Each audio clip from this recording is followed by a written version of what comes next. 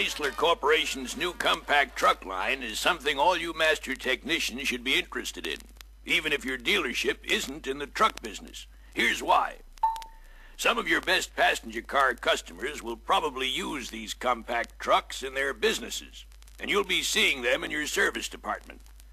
Besides, it makes good sense for every Chrysler Motors dealership to boost all our products.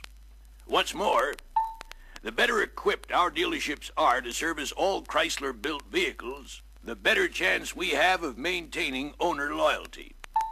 So let's join in while Ray tells Bill all about servicing this new line. Hi, fellas. Hi, Tech. Ray was just telling me that the compact truck comes in 2 other models besides this wagon. Right, Bill. The van model is ideal for light delivery service, like for florists, cleaners, and grocers, and it'll be just right for a lot of tradesmen, like the fellow who services your TV set. The pickup will see a lot of action in the building trades and among landscapers and farmers. And it's just the thing for dealerships to use for parts and light delivery. But make no mistake about this. These new compact service trucks aren't just compact passenger cars with truck bodies. Where passenger car components are used, they are heavy-duty or full-size passenger car components. In other words, our compact trucks are built to carry commercial loads. Here's something important to us technicians. Most of the service operations on these compact trucks can be handled with passenger car parts, passenger car tools, and passenger car know-how. Okay. Where are you going to start with the service lesson, Ray? Well, let's start with the engine, Bill. There's nothing that should puzzle you here. The 170 cubic inch slant 6 engine is standard, and the 225 cubic inch 6 is optional. I see. But say, aren't some of the engine accessories going to be hard to get at for service? Not really, Bill. For instance, for ordinary under-the-hood checks, it's just as easy as lifting the hood. All you have to do to check the engine oil and radiator coolant is raise this hinged cover. Lifting the engine cover also lets you service the carburetor and air cleaner. With the cover raised, you also have access to the alternator, starter relay, and crankcase vent system. If the truck has an automatic transmission, the dipstick for that's right here, too. All right, but what about a tune-up? Nothing to it, lad. First, you just fold the right front seat forward. Just pull these 2 pins and you can take the seat right out. With the seat tipped forward or removed, it's a cinch to remove the engine compartment side panel.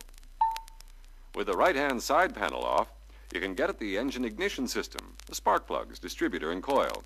You can also get at the fuel pump. Tune-up specs are just about the same as for cars, Bill. You'll find them in the new reference book. Thanks, Tech. Does the panel on the driver's side come off too, Ray? It sure does, Bill. The left-hand panel comes off the same way and lets you get at the manifolds, starter, and water pump. You service the oil filter and fuel filter from under the truck. And incidentally, you're not apt to be pulling an engine for a while, but when you do, the engine and transmission come out as a unit from underneath. While we're talking about underneath, Ray, let's show Bill the right way to raise this truck on a hoist. Okay, Tech. Never use a frame hoist on these jobs, Bill, or you'll damage the underbody structure. This unibody design has no frame or structural members designed for lifting. You can raise the truck with axle jacks or use a 2-post hoist with a support under the axles. If the hoist won't adjust for this short wheelbase, use an angle iron across the front yoke of the hoist. The angle iron supports the truck under the end of the front spring right against the spring bracket. There are details on that in the reference book, Bill. Okay, Tech. Now, just how would I get the engine out with the truck way up in the air? A wooden cradle that sits on a hand truck makes removal safe and easy, Bill. Disconnect everything from the engine except the mounts, loosen the front insulator studs, then lower the hoist so the engine is supported on the cradle. With the engine resting on the cradle, remove the front engine support brackets and disconnect the rear mount. Then, raise the truck clear of the engine. It isn't quite that easy, Bill. There are some precautions to follow so you don't damage the fan, for instance. But if you follow the reference book instructions, you won't have any trouble. Okay, Tech. Say, isn't this a new kind of mount at the rear of the transmission? Sure is, Bill.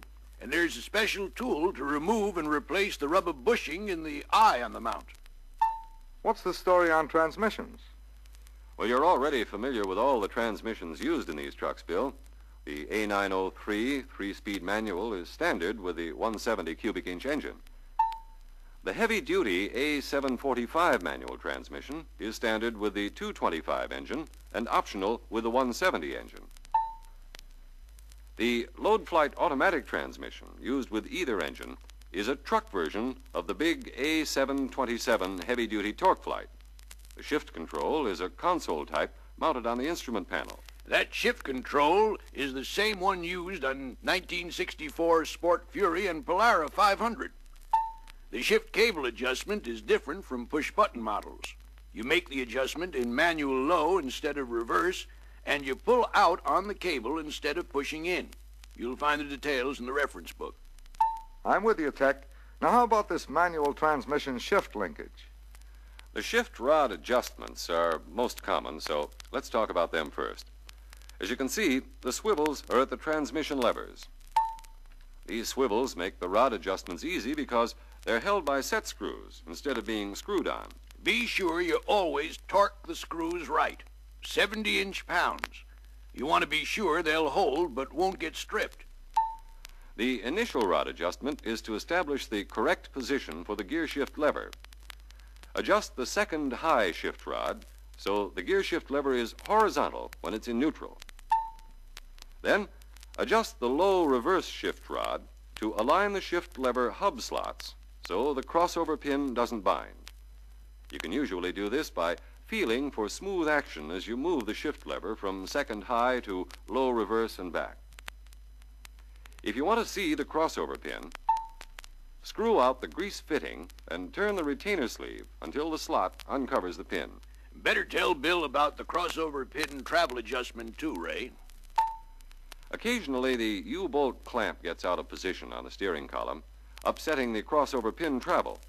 Then the pin binds on one of the hubs and you have hard shifting, either into second and high or into low and reverse, depending on which way the travel is off. If that happens, loosen the clamp and slide it up or down to get 50,000th clearance between the crossover pin and the bottom of the slot in the second high shift lever hub. Tighten the clamp nuts to 110 inch-pounds. Then be sure to recheck the clearance. The clamp may slip up or down during tightening.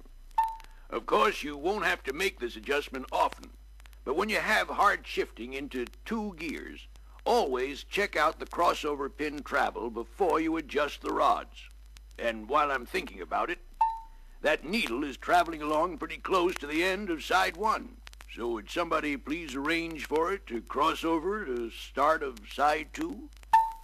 Is there anything special about the drive shaft, Ray? Nope, it's a one-piece shaft. You service the U-joints the same as passenger car U-joints. The differential is the big 8 3/4 inch passenger car unit, Bill. It's available in anti-spin as well as the standard version. But there is something new out at the ends of the axle. This is the first U.S. or Canadian production vehicle to use both tapered roller bearings and flanged axle shafts. There are some big advantages to this new design. The tapered bearing life is up to 8 times longer than the bearings our competitors use. Bearing adjustment is real easy. And here's the one I like best. Brake service is so much simpler. I sure agree with you there, Tech. You don't need a wheel puller to get the brake drums off.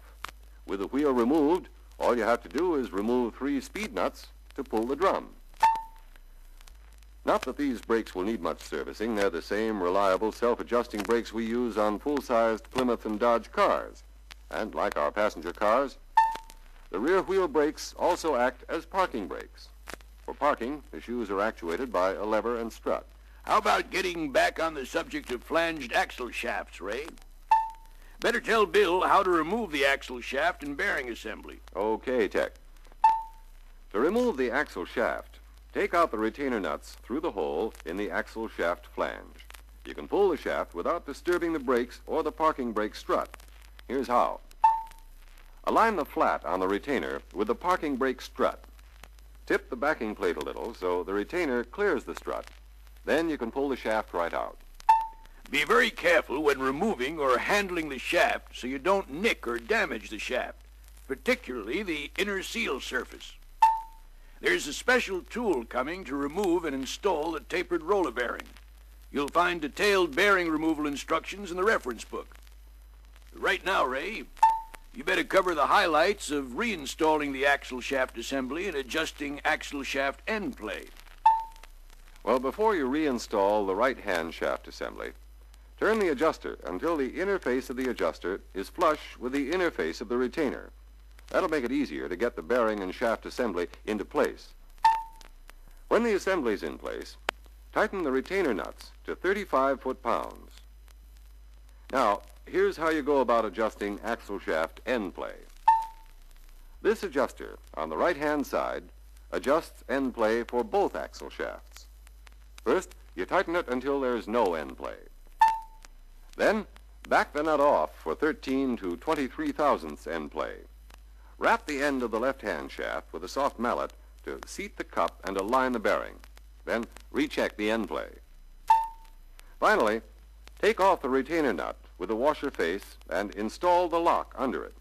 Retighten the nut, 30 to 35 foot-pounds. Now, I'm itching to find out about that steering and front suspension. It doesn't look like anything I've ever worked on. It might look strange to you, young fella, but there's nothing new to truck technicians, or to old-time passenger car technicians either. Tech's right, Bill. This job has a solid I-beam front axle suspension with leaf springs. The wheel spindles are mounted on kingpins instead of ball joints. And that pickup you use on parts runs has the same kind of suspension. The steering gear is the worm and roller type. From the pitman arm, you steer through a drag link to the steering arm on the left wheel. The right wheel is steered by a tie rod connected to the left wheel. You adjust tow by turning the tie rod. That's simple enough. What about caster and camber? Camber is built into the kingpin bore in the axle, Bill. It'll never get out of adjustment unless the axle or steering knuckle is bent. Positive caster also is built into the axle.